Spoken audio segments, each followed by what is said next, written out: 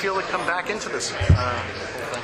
It was wild. I mean, it's been it's weird. I mean, I've never done a part multiple times except this one, and the last time we did it was several years ago. So I think every woman who has to put on exactly what they wore 8 years ago and have the exact same hair, all you're going to see is like, wow, I look tired.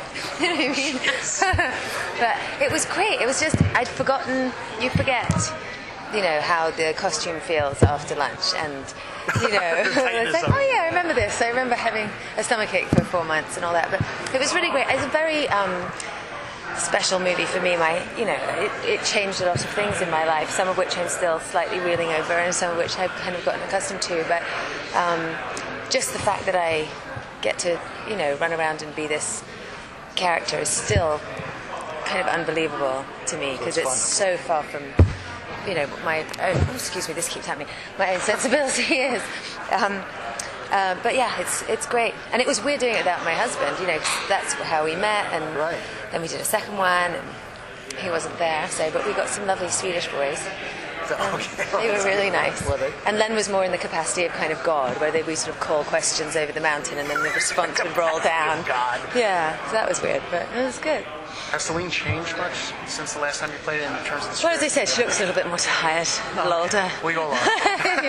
No, she has, because basically the movie starts, 13 or 14 years after the second one.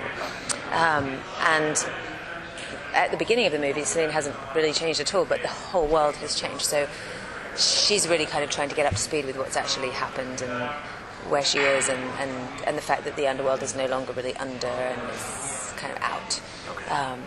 So she's kind of playing catch up to that. And so this one, it was, I think because it was going to make it very different, I wasn't sure whether I wanted to just sort of continue exactly where we left off the second one. It seemed like there had to be a bit more of an incentive to sort of explore new stuff, to make it worth it for us and for audiences as well.